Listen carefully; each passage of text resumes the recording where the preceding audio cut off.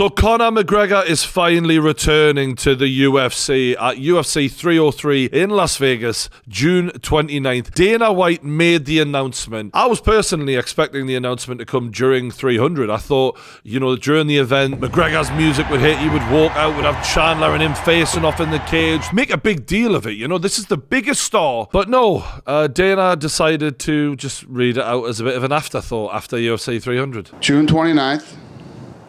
This guy. Conor versus Chandler. Woo! 5 rounds, 170 pounds. It's so casual. I mean, let's just contrast his little Conor versus Chandler compared to the way he used to introduce Conor McGregor. The reigning, defending, 155-pound champion of the UFC, the notorious Conor McGregor!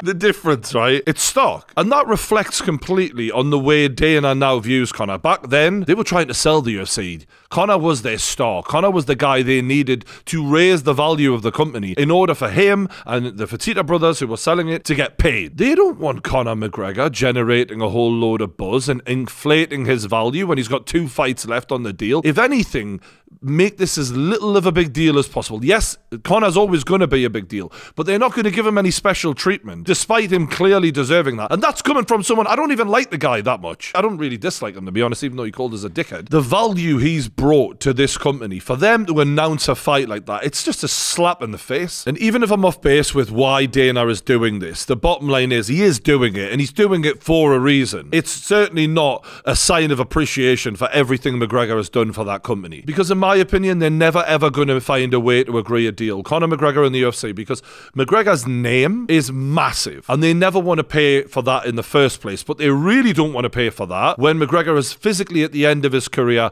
coming back off injuries. They know that they're not going to agree a deal. They'd rather McGregor go out with a whimper here, and that's why they're mentioning it in the way they are of McGregor versus Chandler. Like, that's a whimper in itself, isn't it? It's not celebrating the return in the way that you would have thought they would have done given the star value he has. So the question is now, how good could McGregor actually be after 3 years out with a broken leg? But not even just that. The level of inactivity McGregor had throughout his career after he hit the heights of winning the back-to-back titles, it's insane. So McGregor won his lightweight title in 2016. That's almost 8 years ago. He's had 4 MMA fights in that time. Michael Chandler has had 12 fights in the same time McGregor has had 4. And that's without recovering from a broken leg. Obviously, that makes it even worse for McGregor. And I've only got other MMA fighters to look at as to how they recovered from their broken leg and how they came back. And honestly, it doesn't look good. Anderson Silva broke his leg in 2013. Now, he was about 40 at the time, so he was getting on and he was probably going to decline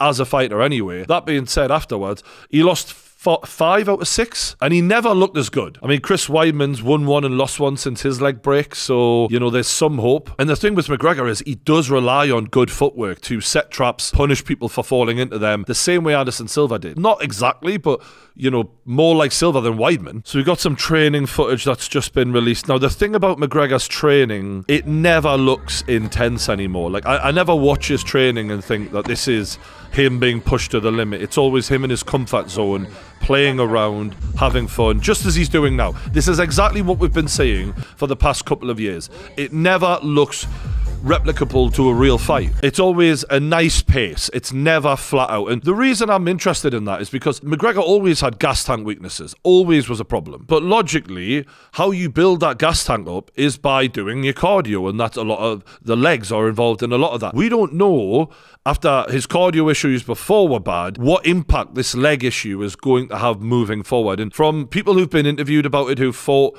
after having leg issues, they've said you always feel it 10 times worse. Like, for example, a leg kick in that leg, it's gonna be bad. It's gonna be hard for him to take. And if you're Michael Chandler, it's not going to take a genius to tell him, work the fucking leg. I mean, look, it's good to see him training. He doesn't look bad, but as I said before, the level of intensity is so low and he's so comfortable in there, styling on these guys. It doesn't really tell us a great deal. And it's hard to believe, with the way McGregor's lifestyle has been in recent years, that he is in any way ready to push himself the level that Chandler should be pushing himself too. The man who has been dedicated, hasn't had the injuries. So in truth, this should be Michael Chandler's fight to lose. And look, I want to focus on the fighting. I don't want to go on and on about McGregor's drug habit and all of that, because I've touched on that enough now, and the whole fucking world knows that that's been there. But the reality is, how long ago was it that we were watching this man having significant, serious withdrawals, shaking and shivering away into his chair during an interview? Like, how do you get over that and then just go into fight camp? Like, there's got to be some lasting effects. There's got to be a level of getting just basic fitness back before you can even go to an elite level athlete. So I'll watch Michael Chandler's last win against Tony Ferguson. But before I do, don't forget, this weekend, Ryan Garcia versus Devin Haney. Use my link in the description below if you want to watch that fight. You can watch it on DAZN through us, which helps the channel out. Appreciate everyone who does, all you fight fans out there helping us keep creating content on the Pain Game. Looking at this fight, from memory, I was quite surprised how decently Tony Ferguson did. And if you are Conor McGregor and you're watching the way Tony, despite the massive speed discrepancy, manages to time Chandler, because Chandler is undersized, and caught Chandler and dropped them there.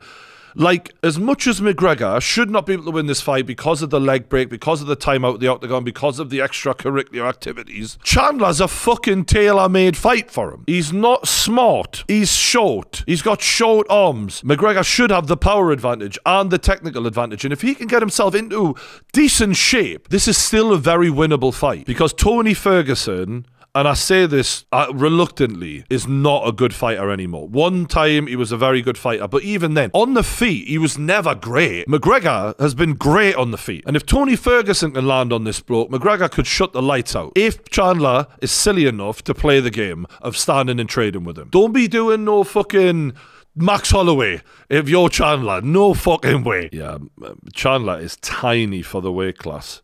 What I will say is, what he lacks in size, he makes up for in the heart, because he's got the heart of a lion. Like, he's a fucking nutcase. It's weird, because as I'm watching this, I'm imagining the McGregor we once knew in there. Dismantling him, butchering him, taking him apart with ease. I mean, old McGregor shuts this guy's lights out within a minute, in my opinion. He's so perfect for McGregor to look good, which is kind of why it feels make or break for McGregor already. Yeah, he's not going to want to give up if he loses the fight, but the reality is, if you can't beat Michael Chandler, then who the fuck do you beat? And would they even be worth fighting? Like, because McGregor, you can only fight a certain caliber of fighter in the UFC to make it make sense, like on a promo level. So they've got to have a name. And if you can't beat a guy like him who's tailor-made for you, I don't know who the fuck you do who actually has a name, aside from dragging people out of retirement, which gets a bit embarrassing. Now, this is where Chandler did start to have some success, when he hit that takedown.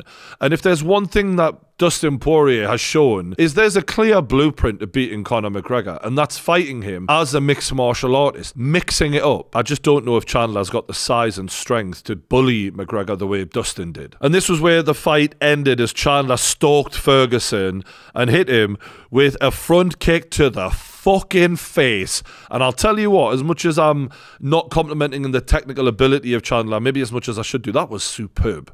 That was amazing. But as good as that was, Ferguson was getting bullied in that division by most people, and Chandler did make hard work of it. Now, I'm watching McGregor now in this third Poirier fight, and you know, you're assuming if you can get back to some level like this, I still think this version of McGregor that I'm watching now beats Chandler.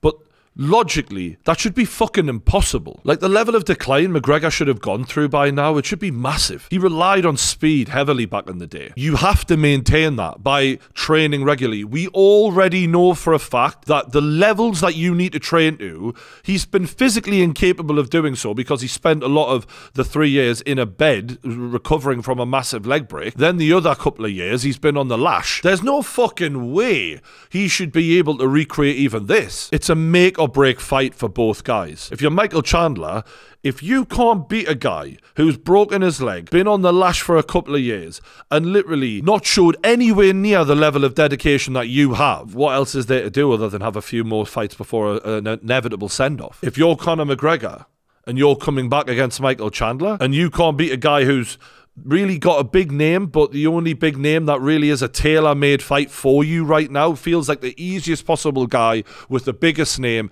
to help you build into another big fight. Who else do you go to then? Because then it starts getting sad. What, you're going to drag fucking Diego Sanchez out of bed? Someone who you can just bully at that point. Like, where do we go from there? So as much as I'm hyped for this fight, it feels like it's a loser-leave town moment for both guys. And as amazing as it would be for the UFC and for us content creators, for McGregor to do the amazing and pull it off and knock out Chandler and move on to a huge fight against Max Holloway for the BMF title, or they might even fuck around and find out and put him in a fucking title fight. I wouldn't put it past them. The logical thing that should happen here is that Conor McGregor should get the shit kicked out of him. And it should be a sad, sad moment as we all look at him. And look, we've already had this after Poirier showed he was very much human. But it should be worse than that, because against Poirier, at least he was still a competitive athlete and he hadn't had all this time out. He should look a shadow of himself in this fight. I'll give him major credit if he fucking wins. Like, this will be one of the best comebacks in fight history if he manages it. But I'll be fucking shocked. And I think one of the key factors is going to be the coaching, because Conor McGregor needs to be put through the fire